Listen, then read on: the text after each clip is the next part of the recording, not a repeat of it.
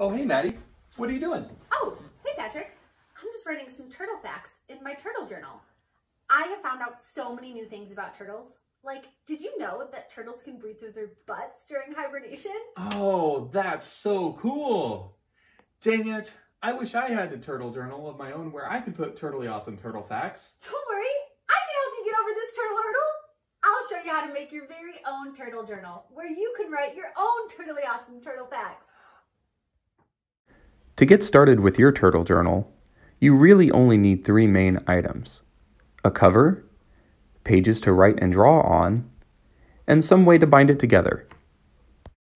The cover can be made out of all kinds of different materials: cardboard, construction paper, fabric, wood, or even plastic.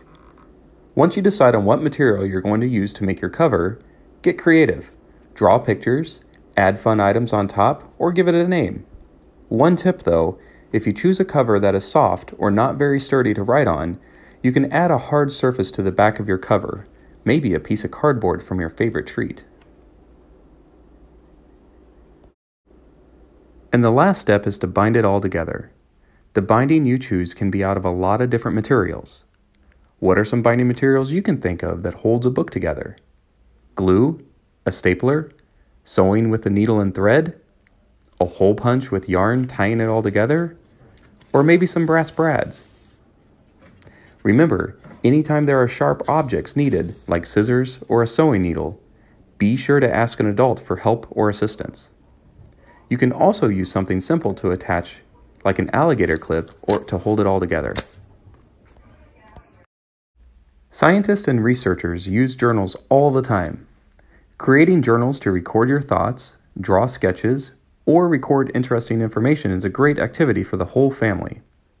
You can even make one for your friends. I'm sure they'll appreciate it. Although remember to keep practicing responsible social distancing.